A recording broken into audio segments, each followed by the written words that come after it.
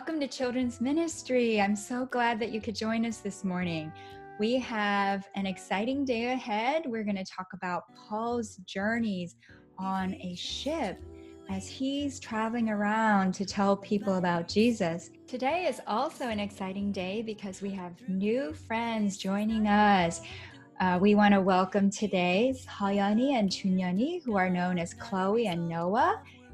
And we also have Lucas, Kim, and he is also a brand new first grader. And finally, we want to welcome Brandon or Minugi. We're so excited that you all are now officially first graders and part of Children's Ministry. Welcome, 환영합니다, 친구들. We're gonna get started, but let's bow our heads first in prayer. Dear Heavenly Father, thank you for this beautiful day. We are so glad to be able to come and worship you. Help us as we learn about Jesus and your word, the Bible. Help us to open our ears, give us understanding in our heart and mind, and help us to love you back and praise you with all our heart and soul and strength.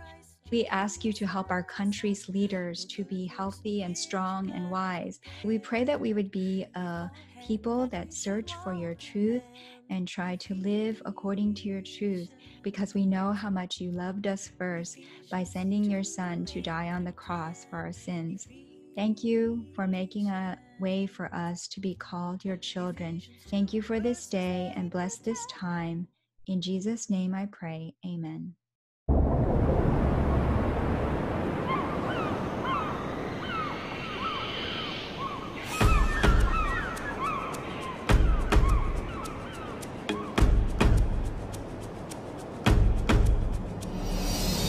Through every storm of life, I know you're by my side, so I am holding on to your promises. You are the God who holds my future, all my dreams, so I am holding on. You'll never let go of me.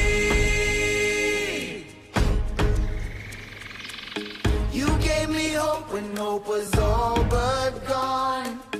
A second chance to sing a brand new song. You opened up my eyes to see. You rescued me, rescued me. You showed the way when there was no way out. Cleared up my mind when you erased all doubt. You made me strong when I was weak. You rescued me, rescued me. Through every storm of life, I know you're by my side, so I am holding on to your promises. You are the God who holds my future, all my dreams, so I am holding on. You'll never let go of me. I'm holding on to you. You are my God, I know you'll see me through. Hey! You are my God, I'm holding on to you. You are my God, I know you'll see me through. Hey! You are my God, I'm holding on to you. You are my God, you are my God, I know you'll see me through. Hey! You are my God, holding on to you. Hey! You are my God, I know you'll see me through. Hey! Through every storm of life, I know you're by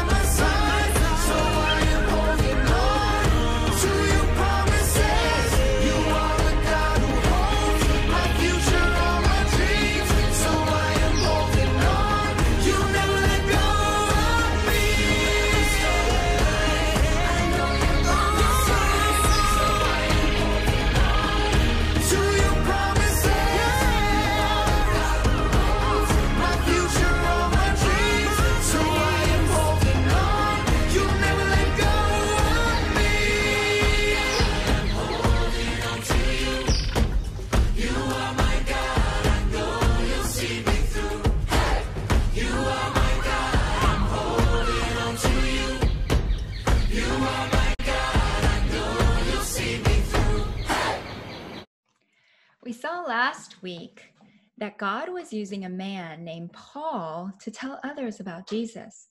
And this was not an easy job that God gave to Paul, but Jesus was with him the whole time.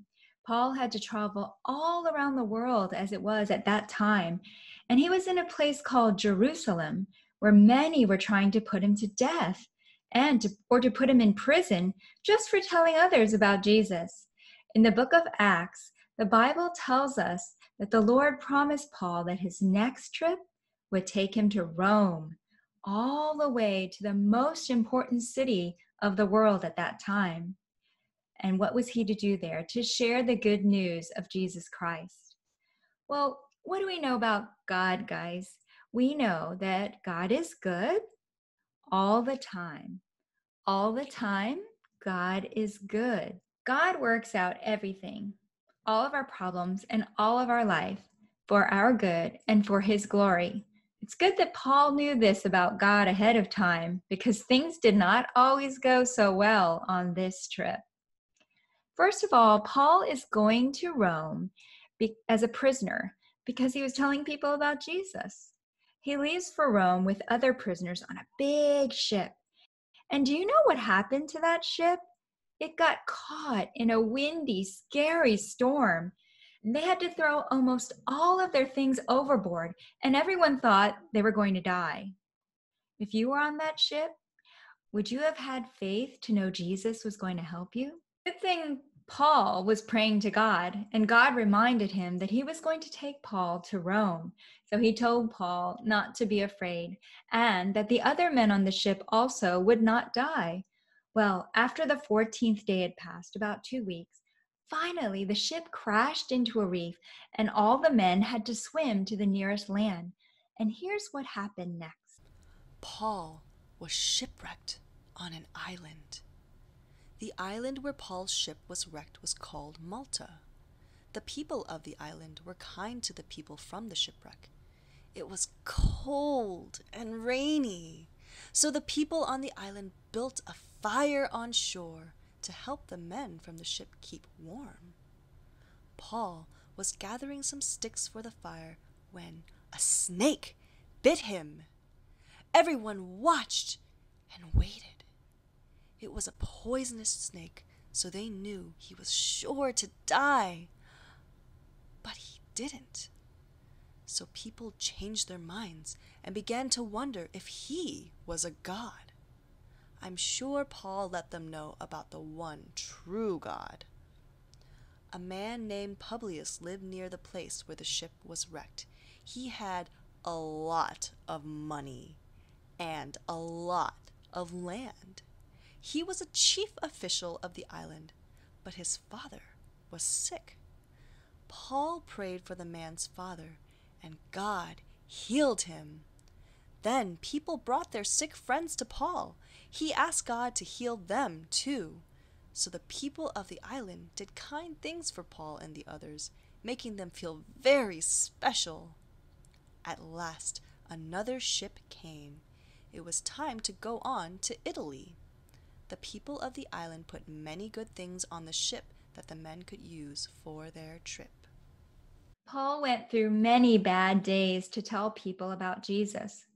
On this trip, you could say he had a lot of problems, right? He was a prisoner on a ship. His ship was wrecked. It was cold and rainy, and a poisonous snake bit him and could have killed him.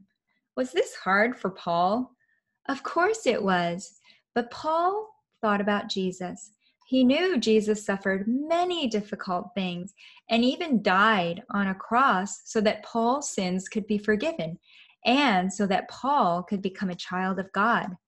Knowing Jesus changed the way Paul saw the shipwreck and all of his problems. As Paul prayed to God, he began to see things differently. The shipwreck was a chance for God to hear Paul's prayers and save the people on the ship. The shipwreck was a chance for the island people to hear that the one true God was much more powerful than a snake or even death.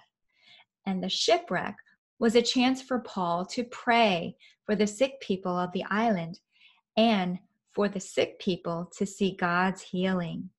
The shipwreck was also a chance for Paul to pray, thank God for everything, and be joyful because he was sure that God would help him. Knowing Jesus helped change the way Paul saw his problems.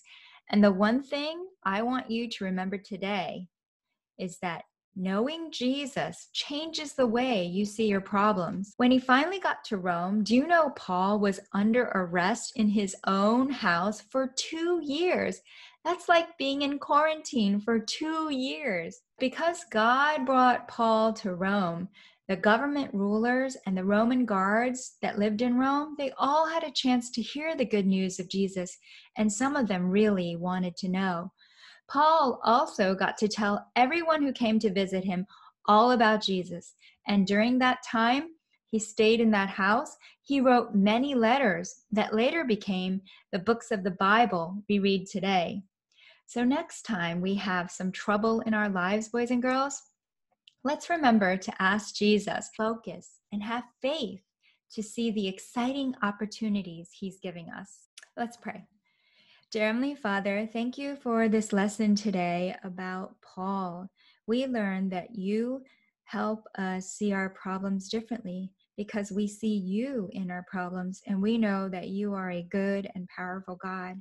We know that you gave Jesus, your only Son, to die on the cross just so that you could call us your children. And we want to share this good news with everyone. It's not going to be easy, just like it wasn't easy for Paul. But when we have Jesus, Lord, we know that you will help us to see that you can do all things and that we can do all things through Jesus Christ. We pray all this in Jesus' name. Amen. Praise God from whom all blessings flow. Praise him, all creatures here below. Praise him above, ye heavenly hosts. Praise Father, Son, and Holy